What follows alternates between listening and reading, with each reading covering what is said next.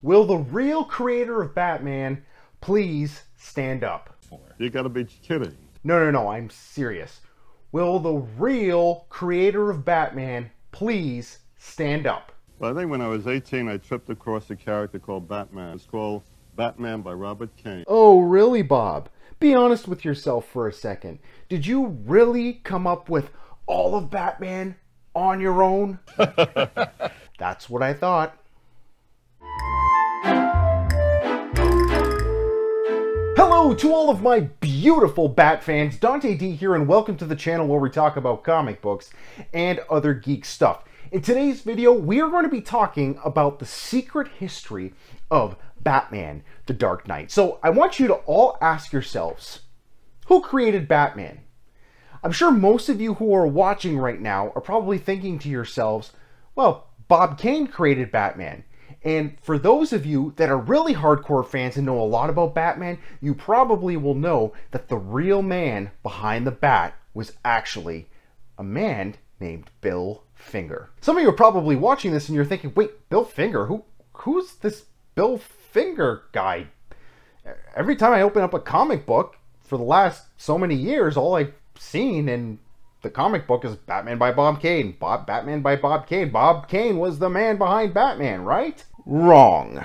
Now I want you to all please stick with me for the entirety of the video because at the end I will be making a huge announcement. So you definitely do not want to miss that. I actually find it incredible that so few fans of Batman today know that Bob Kane wasn't the only guy that came up with an idea for this Batman. Batman, in fact, was co-created by a man named Bill Finger. And if anything, Bill Finger is the man who came up with everything that you know and love about Batman. Bill Finger was the dominant creative force of Batman, Robin, the Joker, Catwoman, the Riddler, the Penguin, the Scarecrow, Commissioner Gordon, Bruce Wayne and Dick Grayson, and Gotham City. It was really unfortunate for me to find out so many years ago that my favorite superhero of all time was built upon disloyalty, deception, and trickery. This, my friends, is the secret history of the Dark Knight.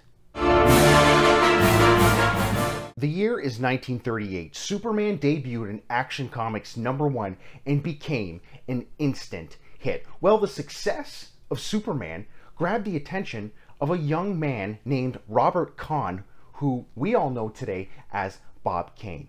Bob Kane was working as a cartoonist. Eventually, Bob Kane met with some publishers at National Allied Publications, which we know today as DC Comics, and DC was offering Bob Kane a raise, but they wanted him to come up with a character that was going to replicate the success of Superman. Jerry Siegel and Joe Shuster were making $800 a week, which back then was a lot of money. They were making $800 a week for their issues of Action Comics. This got Bob Kane very interested.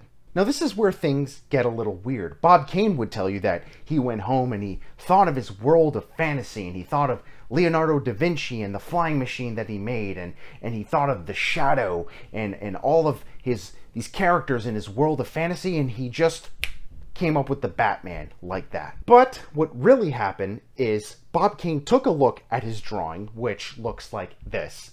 We see a Batman with these stiff wings. He has blonde hair, he has a mask very similar to Robin's, and a red suit. He looked at it and he thought to himself, this is definitely not good enough. Not long before, Bob Kane had made a friend at a party named Bill Finger. In fact, Bob Kane and Bill Finger went to the same high school, they just never knew each other. Well, they became friends, and what happened was Bob Kane took this original conception for the Batman and brought it to Bill Finger and said, hey, what do you think? Is there something more we can do to make this better? I could just imagine Bill Finger back then looking at this drawing and thinking, what is this? What happened was Bill Finger took this drawing and tore it down to the point where it didn't even look like what Bob Kane had originally drawn. Bill Finger is the one that made Batman go from this to this. So Bob Kane takes this idea, brings it to DC on Monday, And lo and behold, DC wants to buy it. So Bob Kane goes back to Bill Finger and says, hey, good news, DC wants to buy the Batman.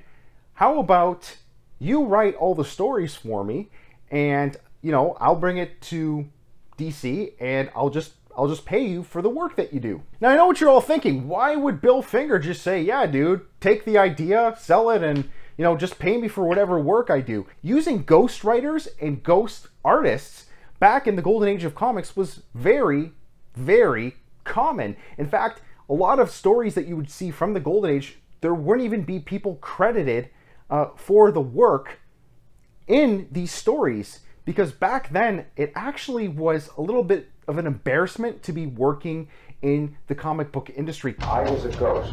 I really was. People that worked in the comic book industry were seen as the lowest of the low. That is why you see a lot of people from the golden age that were Italian American, Jewish, you know, come from these working class immigrant families who otherwise had difficulty finding work. Early comic book studios were more akin to something of like a sweatshop. They actually called them comic book sweatshops, and there were these giant rooms full of people with these drawing boards, and they were full of smoke, and there was just people working like basically on the line. They were just comic book factories. Everybody was just working to get a product done. They didn't really care who was writing what, who was drawing what, as long as something came together. That's how it was. Now, at this time, Bill Finger was not working directly for DC. He was working for Bob Kane. So Bill Finger never really actually was in one of these studios, from what I understand. He actually was just doing the work, giving it to Bob Kane. Bob Kane would take it to DC, and boom, we have another issue of Batman. But the only one who was ever getting credit for Batman was Bob Kane. Now, about a year ago, maybe a little over a year ago, we did a video on this channel that talked a little bit about Bob Kane. However, looking back in retrospect, I think I may have been a little too easy on Bob Kane, because Bob Kane, in my opinion, was probably one of the biggest charlatans in the comic book industry. I know that sounds a little bit harsh, but the more you learn about this guy, the more you realize that his success and fame in the comic book industry was really a farce. He was just a smooth talker and was really good at making money from other people's hard work. Many people today actually question how much work Bob Kane actually did do on Batman. Virtually everybody who worked for Bob Kane at some point had a falling out with Bob Kane, because Bob Kane wanted to take all this credit, but people that were working for him were like, no, dude, you didn't do all that work like we did. Perfect example of this, besides Bill Finger, is Jerry Robinson, a man who is known for essentially creating the Joker. There was big butting heads between Jerry and Bob at one time over who created the Joker, but everybody in the comic book world, fans, creators, are more apt to give that credit to Jerry Robinson. After Bill Finger's Comic-Con appearance, a man named Jerry Bales, who today is known as the father of comic book fandom, published an article in a comic book fanzine called A Finger in Every Plot, and pretty much exposed Bill Finger as essentially the true creator of Batman. Well, Bob Kane didn't like that. He basically had a hissy fit and published a rebuttal saying, how dare you, I am the true creator of Batman, nobody else had anything to do with Batman, all these other people were just working for me, I came up with everything, me, I, Bob. And sorry if I'm being a little melodramatic here, but everybody who has ever met Bob Kane or has seen him speak at public events have said that all you hear when the guy talks is I, me. If the fans didn't know the extent of Bill Finger's involvement with the Batman by this time, the people who actually worked in the comic book industry were not fooled. Every single comic book creator who had ever worked with Bill Finger or knew Bill Finger would tell you that Bob Kane pretty much had nothing to do with Batman. Everything we knew about Batman was Bill Finger. Carmen Infantino, Jerry Robinson, Jim Steranko, and Jim Steranko is a huge advocate of Bill Finger and Bill Finger getting credit for Batman. You know Bill Finger?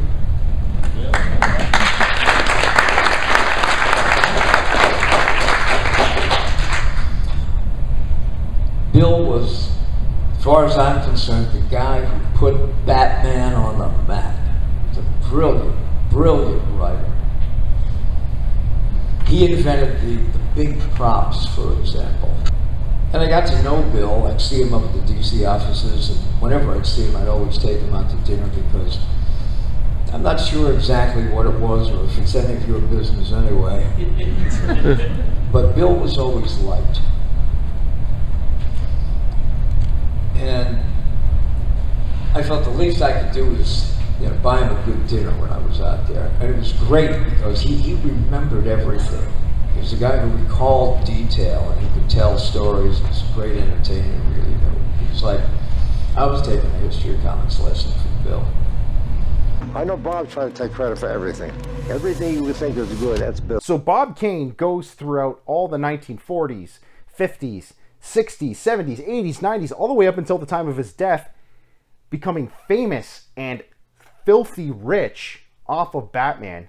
And Bill Finger was not even getting a penny of royalties or any credit for his work that he essentially did for Bob Kane. Just imagine, you create a character and you get nothing for it. And then you see somebody else reaping all the benefits, all the rewards for your hard work. I'm sorry, Bob Kane essentially is everything Batman is not. By the 1970s, Bill Finger had fallen on some really hard times. He was still working as a writer, but it was becoming increasingly more difficult for a writer from the golden age of comics to stay relevant as a writer. All this new blood was coming in. We had Denny O'Neil, we had Neil Adams, we had all these new rising stars in the comic book industry that were outshining all of the veterans in the industry. So Bill Finger, by the time of his death in 1974, and yes, he was taken way too early, he was essentially penniless, and he was living alone in this small apartment. Bill Finger died alone in 1974, and pretty much no one even knew. After Bill Finger's death, one can assume that Bob Kane may have felt a little bad for how he acted in the 1960s, because as time went on, Bob Kane would actually give Bill Finger a little bit more credit for Batman than he had originally intended to give him. But credit for Batman was always still given to just Bob Kane. And people from Bill Finger's family actually tried to get Bill Finger credit on Batman, and they were all denied. So many years later, after the death of Bob Kane, which was in 1998, a writer named Mark Tyler Nobleman decided to do a little bit of research about Bill Finger. He was a comic book fan and he had heard the name Bill Finger before, but he wanted to learn more about him. So he did some research. He wanted to write a book about him. And this just turned into essentially a crusade for Bill Finger.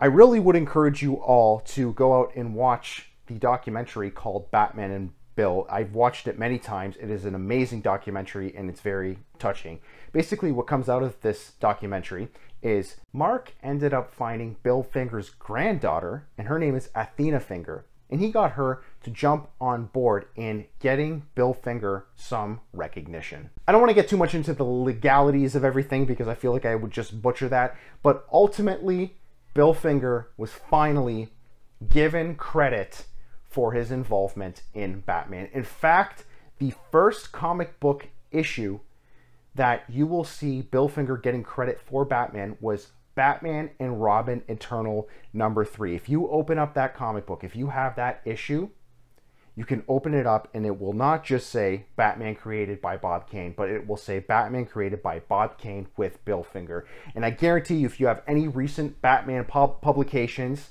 at home right now, if you open them up, it will say Batman created by Bob Kane with Bill Finger. And it gives me great joy to see that this man is finally getting credit for his involvement. Yes, it came all too late, but I'm glad that it came nevertheless. And that brings me finally to the huge announcement that I was talking about at the beginning of the video, and that is I have gotten in contact with Athena Finger, who is the granddaughter of Bill Finger, and she has agreed to come and talk to us about Bill Finger on our Friday Night Geek show. So you do not want to miss this opportunity to engage a little bit with Athena on our live stream, which will be taking place this Friday, August 7th at 8 p.m.